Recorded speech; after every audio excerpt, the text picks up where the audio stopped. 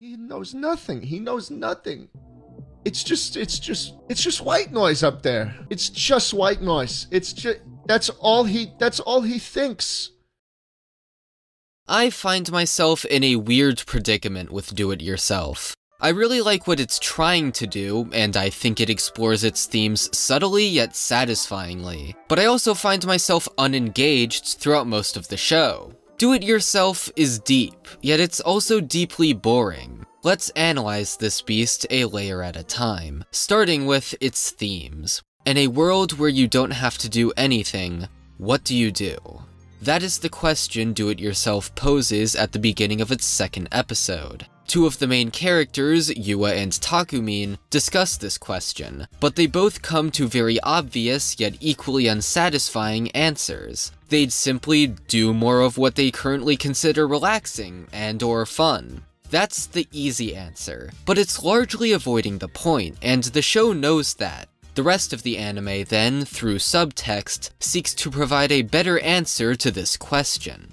Do-It-Yourself takes place in the future, kind of. It's a very similar world to ours, one that could feasibly exist in like 15 years. The world is even more post-scarcity than it is now, with resources being cheaper and more abundant than ever. This society largely considers the most productive careers to be ones specializing in technology. It is a world in the midst of the AI revolution. AI robots and equipment aren't so out of the ordinary, and students in technology-focused schools are taught that humanity will undergo a revolution as soon as we develop self-aware AI. This is a world where self-aware automated intelligence is not considered an if, but a when. And when we create this technology, we will be brought into a world where all our needs are taken care of and where we are truly free to do as we please. But that just brings us back to the original question. What do we do then? I've thought about this exact question and other related questions a lot over the past few years, in 2022 more than ever, and I'm sure my pondering will only increase now that we're in the new year. It's only recently dawned on me just how startling our technological landscape is. The internet has truly revolutionized our daily lives, and AI most certainly will again. And yet oftentimes, I can't help but feel like some pissed off Luddite in the face of it all.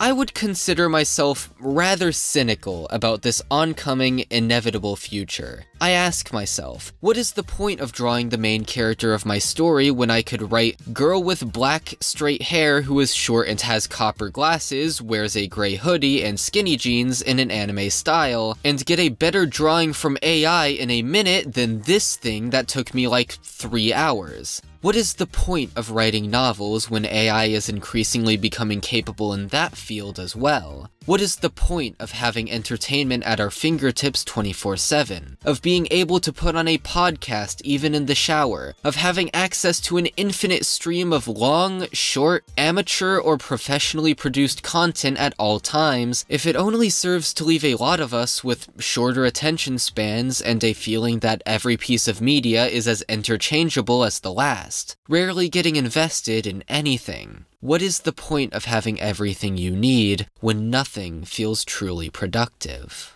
What is the point of building something yourself when, in a world as post-scarcity as the one in DIY, ordering it online would be more efficient and probably at a negligible cost compared to what it'd take to build by hand? Do-It-Yourself doesn't just portray high school girls doing it themselves, but also asks if there's a point in doing it yourself. Characters like PURIN and Jobko start off regarding the act of building something by hand as old-fashioned, moldy, and largely pointless. It is an act that flies in the face of the efficiency and accessibility of their society. It just seems baffling to seemingly regress back into the olden days as a hobby. And yet the anime has a counter to this argument. Sure, it's inefficient, but is it really pointless? Characters in DIY are frequently depicted as being happier because of their hobby. It not only brings the characters together and gives them cause to socialize with each other, but there's also just a certain satisfaction to laying each wooden board yourself, slowly seeing a project come together, and, well,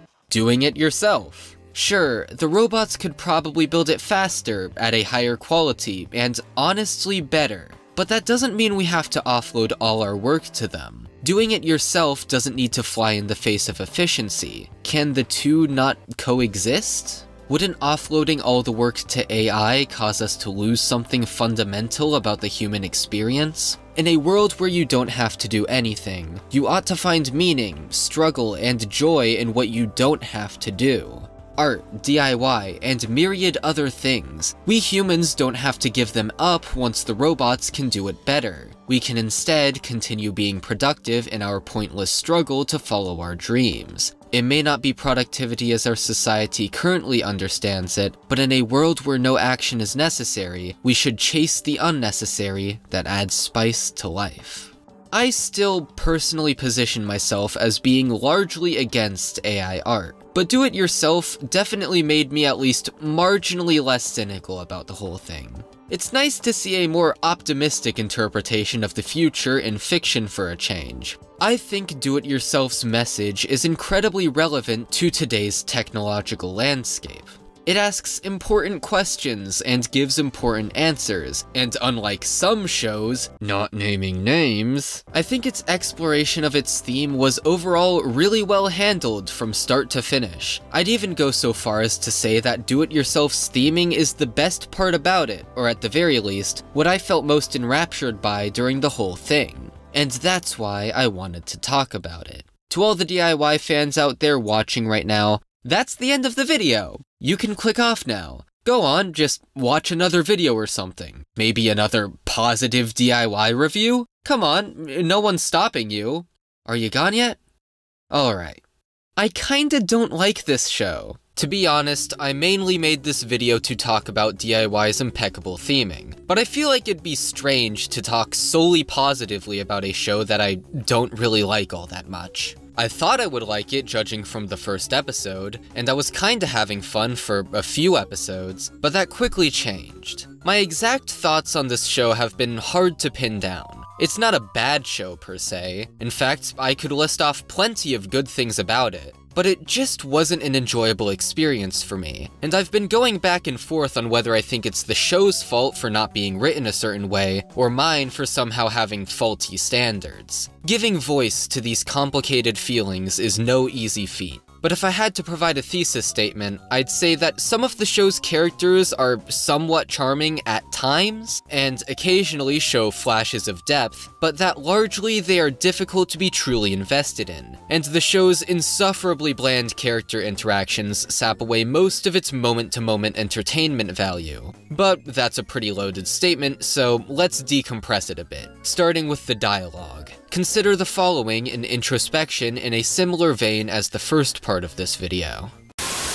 But before we get to that, 0% of you are subscribed. Literally none of you. This channel has 0 subscribers. If you open my channel and see that I have even a single subscriber, that is because YouTube glitched out. You want to be my first subscriber. You want to be my first subscriber. You want to be my first subscriber. And if you choose not to subscribe, that's bad. Until you click subscribe, sleep with one eye open. Because this is a show about a bunch of high school girls working together, the character interactions tend to depict them being very harmonious with each other. There's little in the way of friction between them, and even when there is friction, it's either resolved immediately or is so minimal and calm that calling it friction feels outright misleading. The teamwork is always smooth and never depicts character quirks as being overly disruptive to the group's ability to function smoothly. Most of the interactions boil down to the characters working together on DIY and every so often showing off their surface-level personality traits or quirks, as a way to spice up the conversation and bring some life to it. Punchlines are very simple and never bombastic. The show is rarely funny or tries all that hard to be funny in the same way something such as Nichijou or Love is War does. It's more so trying to give you a warm, fuzzy feeling by watching these characters interact with each other in the way that they do. Conversations rarely go into a whole lot of depth about a topic that isn't DIY. The conversation at the beginning of episode 2 about what the characters would do if they didn't have to do anything is the exception to the rule by far. Mostly, it's characters working together on DIY, talking about DIY, and occasionally showcasing their incredibly simple character dynamics. Aside from my insertions of my personal opinion, I hope even DIY fans can agree that I accurately represented this show's average character interaction. Anyway, I think that blows. What is supposed to be the appeal of these conversations? I know what it is, and we'll get to that, but let's rule some stuff out first. It's not particularly funny, so it's not enjoyable on the level of comedy. I like very chaotic, spastic character interactions, and this doesn't have that. The conversations aren't about anything particularly interesting, unless you're a huge DIY nerd or want to get into it. I'm neither of those. And the character interactions, although occasionally sporting charming dialogue, are so simple and lacking in substance that without any of the prior appeals I listed, it's dull. So like, what is there to cling on to? What's the appeal here? I'm not saying it needs all of the things I listed here, I'm just saying that it needs something to latch myself onto. Maybe this would all be forgivable if the show managed to endear me to the characters and or add some legitimate depth to them.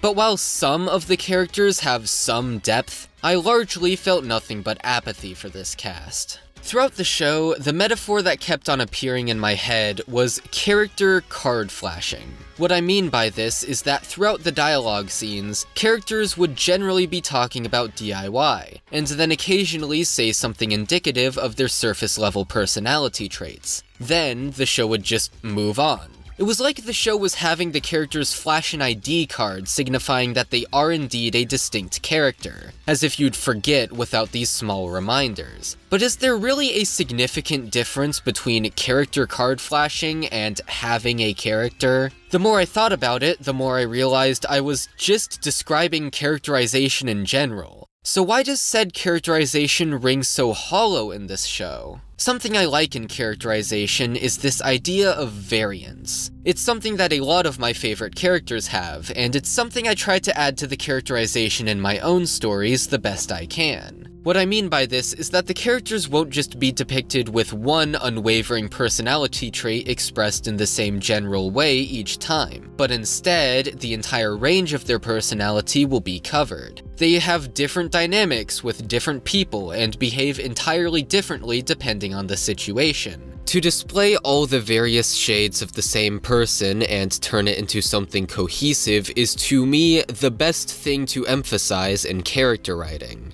It's like a gentle tap on the shoulder that you should continue watching, because maybe these characters you've grown to know will do something completely unexpected, and then you'll know them even better. It's not like DIY lacks this entirely. PURIN and Jobko form a slightly different dynamic than what they have with the rest of the cast due to them living together, and PURIN is a little more tsundere around Yua than anyone else, but it's minimal. The characters largely interact with everyone the same way, and furthermore, they tend to communicate their surface-level personality traits in a similar way each time. Their personalities are never portrayed in a way that's unexpected or overly unique, barring Yua, who we'll get to.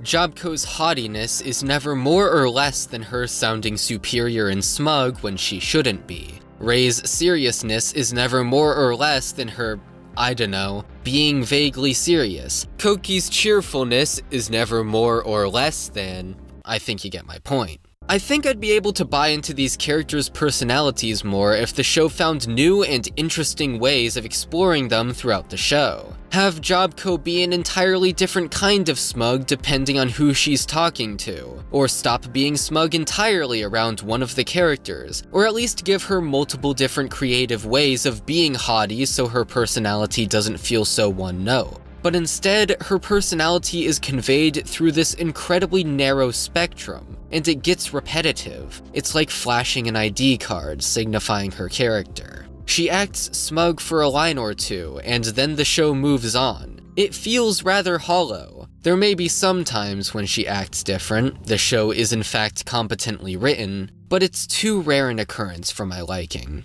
It's not even like the characters lack depth outright. Using PURIN as an example again, she's a tsundere, except for the fact that she and Yua only kiss in my fanfiction. She is someone who has difficulty admitting her true feelings, and covers it up with put-on standoffishness. She also frequently finds herself blushing. That's all pretty typical and not that interesting. But she also strongly believes that once we create self-aware AI, humanity will be brought into a utopia where we don't have to work anymore. That's a legitimately interesting ideology. That's something Nisio Isin would write, and I love Nisio Isin. Furthermore, throughout the series, she has legitimate character development as she learns to more readily admit her true feelings. But not a whole lot of focus is placed on this character depth. We get the conversation in episode 2, and then we get some gradual development throughout the series, but it's mostly sandwiched in between, well,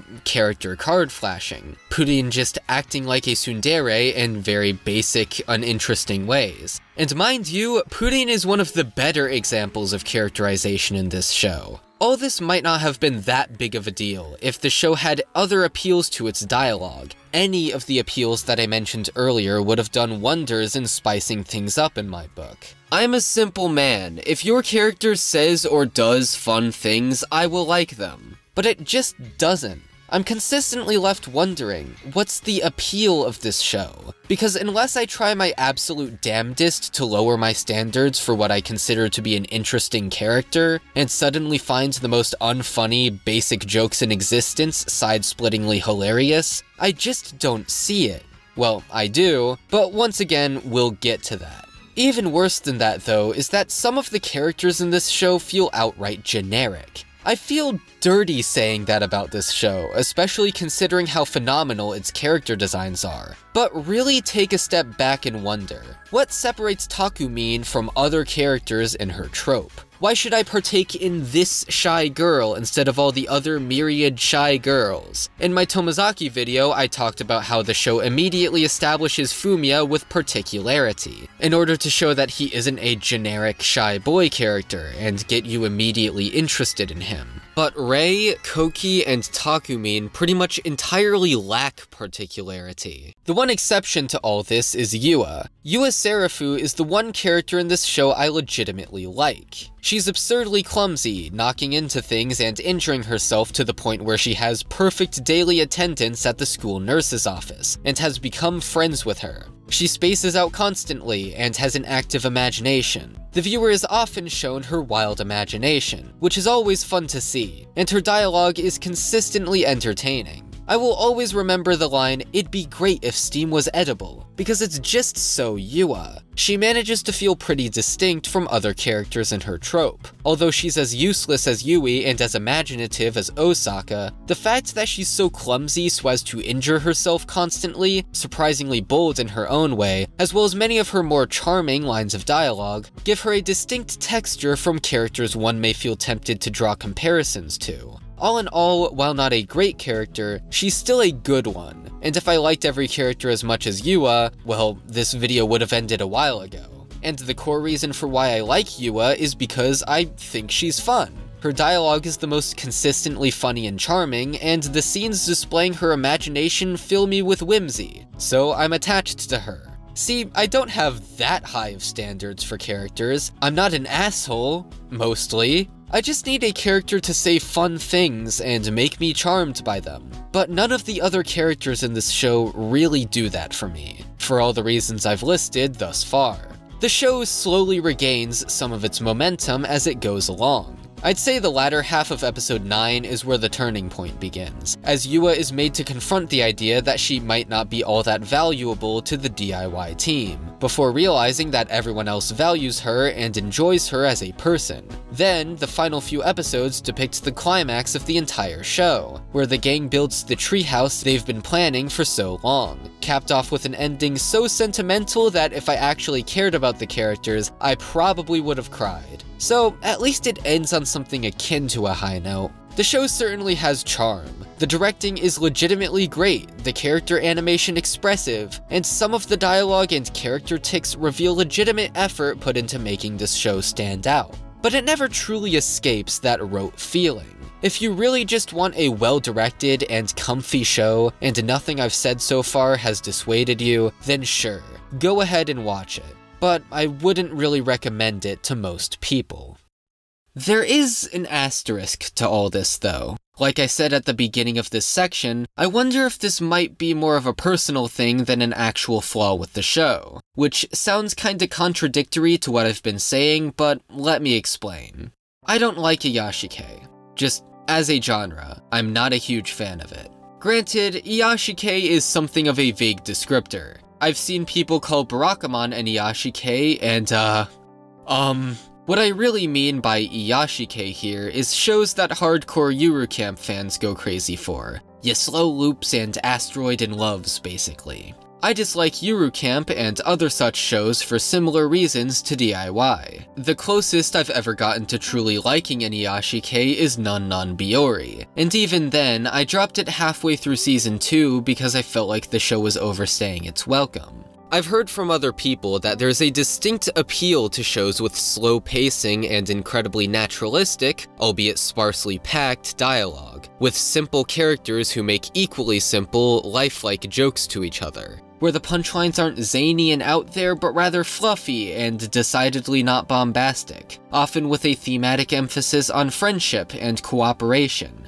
There's a distinct appeal to shows meant to relax the mind in this particular way. I don't get that appeal. I mean, on a cognitive level, I understand why someone would find that relaxing, but on the level of watching these shows and trying to find fun in it, well, I just don't find it fun. I prefer more chaotic experiences, if my video on Urusei Yatsura wasn't evidence enough of that. Or if not chaotic, at least dialogue with more of an intellectual hook to it, or more bombastic and/or witty jokes, or dialogue that feels more dynamic or unique. But DIY's interactions a lot of the time felt template and bare bones, and the characters were mostly uninteresting. I'll let you decide if the show's actually bad or if my standards are the true evil, but for now, I think it might be time to avoid any future Yuru Camp-esque shows I might be considering partaking in. Sorry if this video cucked you, DIY fans. I do mean what I said in the first section, but I'm just not a fan of this show. Don't click off yet, broskies. It's shilling time. Later this month, I should be discussing the first Zaregoto light novel, which I do enjoy, so be sure to stick around for that if you want to see more positive reviews. In the meantime, if you're mulding over this video, you can check out my novel and trash it in the comments section, or maybe even check out me and Neon Manta's podcast where we discuss seasonals and occasionally make jokes that Twitter would hang us for. Be sure to like and subscribe and all that, maybe share it around. I'm a small channel, I heavily benefit from word of mouth spread. Thank you to Vlusky for reading over this script twice to check for errors, his channel will be linked below, and thanks again for watching, I'll see y'all next time.